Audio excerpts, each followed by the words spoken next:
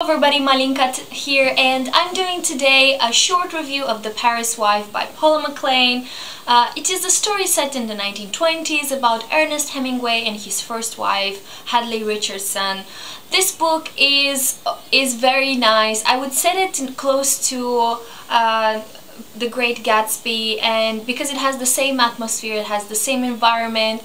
Of course it's set in Paris, but they have the same bohemian parties with drinking and taking and stories and high society or artists environment, and it was a really nice read, a really quick read. I gave it 3 stars on Goodreads just because it was not that eventful or it was not that amazing, but it was a very nice read and a very quick read.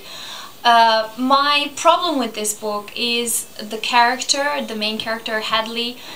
She was a housewife after getting married to Ernest and traveling all around Europe with him, and not taking care of her own needs, of her own personality, of her own ambitions, just being there for the husband until he finds another wife.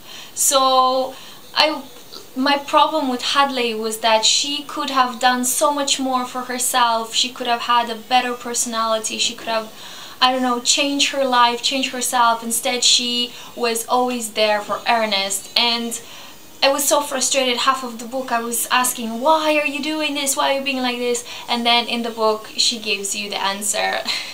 So if you want to go ahead, if you want to try it, if you liked The Great Gatsby, I'm sure you would love this one too. Give it a try. It was a really nice read and you learn more about Ernest Hemingway and Hadley Richardson. Thank you. Bye.